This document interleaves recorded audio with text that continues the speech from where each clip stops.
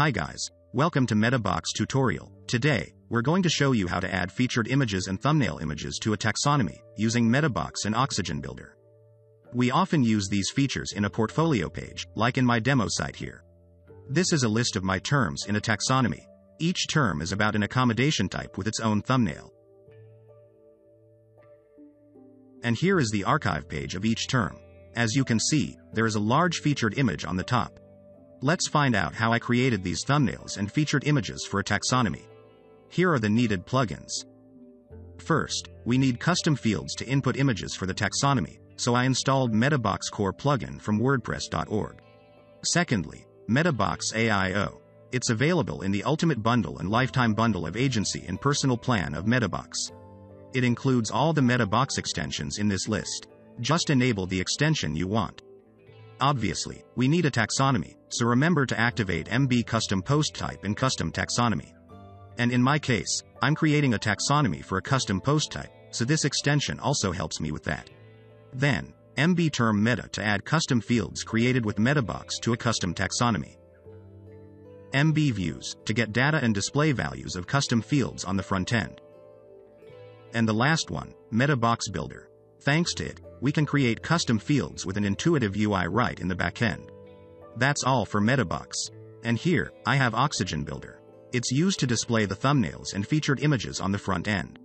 Make sure that you install the 3.9 version to have the native integration with Metabox. After activating all these tools, let's move to the how to parts. Now, we're creating a new custom post type. I name it Portfolio. And publish. Here it is, on the menu. Then, let's create a new taxonomy. I name it as Portfolio Type. In the Post Type tab, choose Portfolio to apply this taxonomy for the Portfolio post type. You can see the Portfolio Type taxonomy I just created here. But there has been no place to input featured images for each term yet. So we're doing it right now. Here I'm creating two custom fields.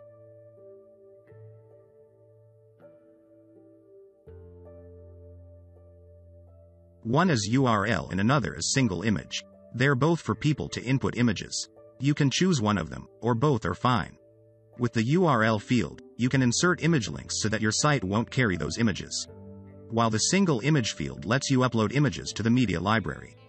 By that way, your site may load faster.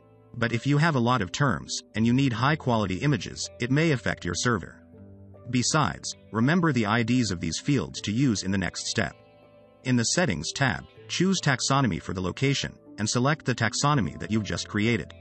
That will assign these fields to the taxonomy you want. Now, go to the Portfolio Type Editor page. The custom fields for images appear there. You can insert an URL here. Or you can choose an image from the media library here, or even upload one. So, we have images for the taxonomy. Let's display them on the front end. To do it, we're using MB Views to create template and put it into the portfolio page. In the Template tab, add this code.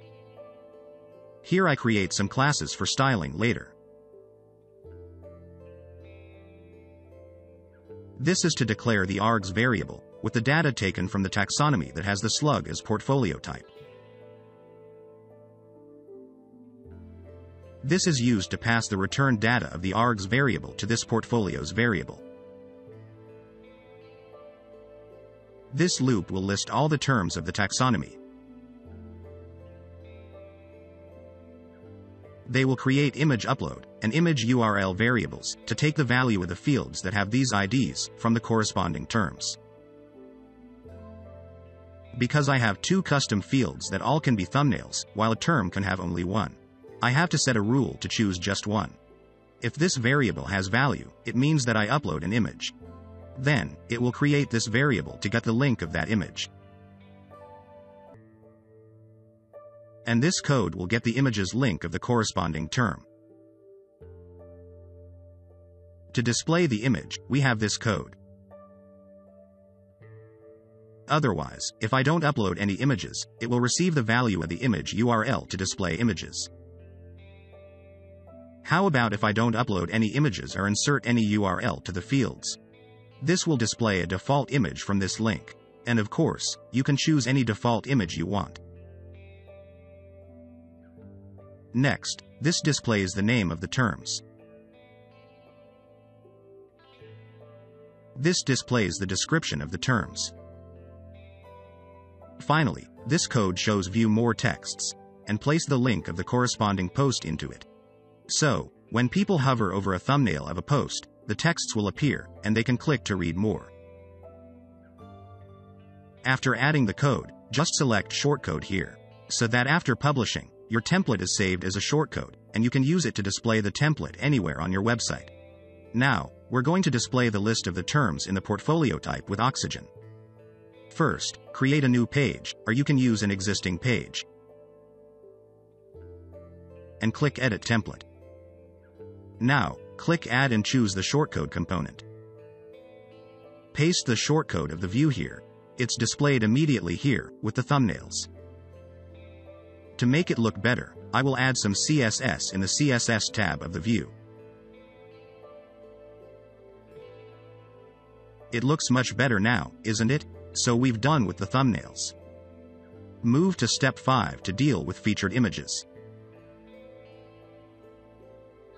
I already have an archive page for each term of the taxonomy.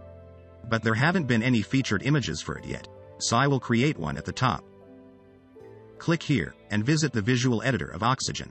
Next, select a term to preview it. I'll choose apartment. After clicking this, I can see the structure of my page here. I'm adding a component named CodeBlock and drag and drop it to the section above the div. Then, select PHP and HTML. And add this code. Let me explain it a bit before moving on. This will get the list of the term from the taxonomy that has this ID. This is used to get the custom field's value of the corresponding terms. The logic of this part is quite similar to the code of the view in step 4. They set a rule to show which image from the custom fields. And it checks which archive page of which term that users are in. This displays images from the links that are returned from this variable. This displays the name of the corresponding term that users are in. And similarly, display the description of the corresponding term.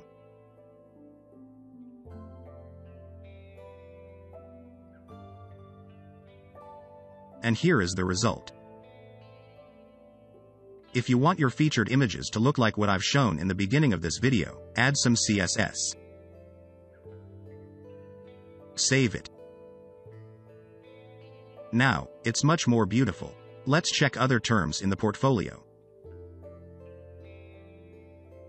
They all have featured images. So we've done. What do you think? If you don't want to use a page builder as I did, you can watch other tutorials on our channel. Remember to like, share and subscribe to our tutorial. Bye.